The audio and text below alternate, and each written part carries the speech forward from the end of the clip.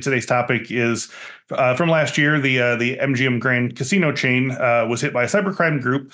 Over the course of 6 days, this group burrowed deep enough into the MGM network infrastructure to implant ransomware, get at least some personal data from casino customers, and effectively just shut down connection and operations for several days in a row. I know they said that they were, writing people's totals on pieces of paper and stuff like that. And it led to a loss of an estimated $100 million at least. So to get our listeners caught up, can you walk us through like a brief version of the events in this week in 2023 and what made this attack unusual? Yeah, because this is a cyber crew, I'll give a little bit of context around that specific event because it's important to think about the industry and how the industry was prepared or responding. It turned out, earlier in the summer, shall we say, Okta issued a post on their blog and said, "Hey, we're starting to see certain types of activity that might lead us to think that this is a risk."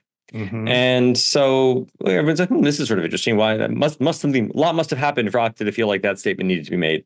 And then there's an SEC, the Securities and Exchange Commission, has a cyber disclosure rule that was set to go into effect at the end of the year. It's in effect now. It wasn't yet. But MGM, like other organizations, said, we're going to be proactive and we're going to follow what we know is an upcoming reporting requirement. Which means once they become materially aware of a situation, they need to share publicly that situation's happened. They don't necessarily have to do it in the middle of understanding what's going on or the crisis, but there's some time limits and guidance around that. Mm-hmm. So MGM disclosed that. Everyone said, "Oh my gosh, what's going on?" It turned out at the same time, MGM couldn't ignore what was going on because their customers at casinos in Vegas and elsewhere were experiencing it firsthand. Yeah. And so we later kind of understand what has happened to be there's a particular group that goes by different names, but one of them is sort of Scattered Spider, and they claimed accountability for this particular action. And they got really good at taking advantage of the weakness we have in this world of calling the help desk and asking to have your account reset.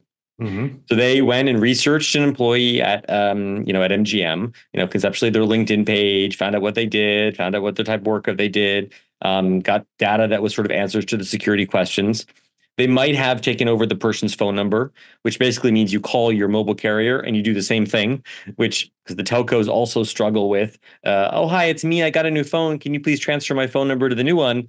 Yeah. How do they verify it's you except for the same security questions? Yeah. So they took over the phone number, then called the help desk at MGM, pretending to be an employee, happy to be an employee who had good access credentials. They were able to answer the security questions. In fact, turns out they even got some of them wrong. But that's what we consider to be social engineering. Close enough, yeah, right. To convince, right? Yeah. Convince that help desk engineer that they were the rightful account owner and they had to get back to work and they needed their account reset. Mm-hmm. The help desk person did it. The bad actor then went in and caused sort of all of this damage across the organization, eventually ransomware and a whole bunch of other things, almost system by system once they were inside. They moved really fast, it seems like, didn't they? They were like it was very well organized at that point, it sounds like. We've learned more and more from a lot of people involved in the incident, but most recently the Wall Street Journal actually just did a big investigative report on this, kind of a month of reporting, some really thoughtful work there. And so it goes into a little bit more detail. But yes, it was a huge issue for MGM, and the down impact was massive. People couldn't check in, the reservation systems were offline. Mm-hmm. We had government officials showing up for conferences in Vegas, writing their credit card numbers on Post-its at check-in, like just unacceptable things. Oh yeah. But what was so odd was this was only one of many. And so what continued then, we later learned that some reports have up to 230 organizations were also impacted alone in the last couple of months of last year. And those numbers have just skyrocketed. Yeah. Basically, this bad actor group and others are now targeting other companies, just doing the exact same thing. Yeah. And so back to our Okta story to complete it, Okta came back and said after the MGM attack happened, they were aware of this sort of a vulnerability. And their advice was to do something called visual verification, which means a little bit like our calls. Jump on a video conferencing platform and, see who you're talking to. Maybe ask them to hold up their ID, but see who they are. See if they match maybe a photo you have of them or what they look like. And then you can proceed and reset their account. Right. The trouble with that, obviously, is it's very time consuming. It's expensive. It's frustrating.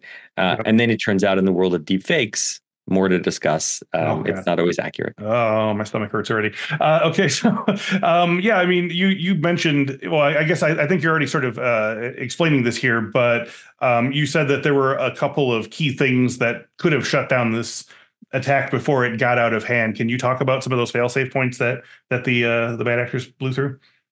Well, a lot of the detection, you sort of wanted to detect when these things happen from vulnerabilities. Have credentials been used? Is someone who has not normally accessed certain systems begin to access certain systems? And so certain companies have detection and response measures in place to identify some of those points. But I would argue that the perimeter, getting inside, is really all about identity. Mm-hmm. And if you do things like put MFA and you put a big deadbolt on your front door, but then around back you have, a post-it with the code to your garage, and you can kind of open the garage by typing that in, like it doesn't matter how big the deadbolt was on the front door. Mm-hmm. And for MGM and for a lot of companies right now, they've gone that effort. MFA was the best practice. Yeah. Ideally not SMS or two-factor, but ideally setting up some kind of an authenticator app or token was the right way to do it. And unfortunately, MFA has this huge vulnerability and weak point when it comes to recovery. And that's what we saw firsthand with the MGM attack. Okay, well, speak more on that then, because I think we do have that kind of feeling, or certain security departments have that feeling of like, well, we got MFA in place, we can sort of put our feet up, or that's been sufficiently padlocked or whatever. But because you have the item you own, the item or the item you are, like. What are the sort of soft spots, especially you said specifically around an account reset?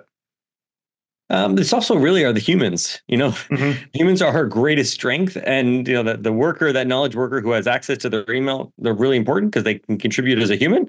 The help desk person comes to work probably to try and be helpful. I think that's kind of the nature of that work.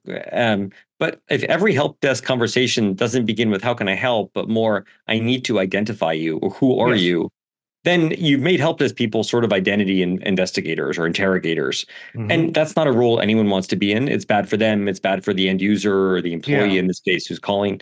And so probably it's also not secure, it turns out, because the nature of us being human makes us open to who's your manager. I was just on vacation and I had a reorg and I'm not sure. And that's why, gosh, I got to get back into the email to see, it makes us want to connect with that person. It makes us empathize. And then it leaves a subjective question as to whether or not to reset that person's access. Yeah. And so the very nature that we have not provided those help desk reps better tools is the nature of the vulnerability today. Have you seen Work Bites, the new security awareness training series from Infosec? Our team produced this series with 3 E's in mind, making security awareness training entertaining, engaging, and educational. Just go to infosecinstitute.com/free to learn more about this hilarious office comedy. And hey, let us know what you think about it.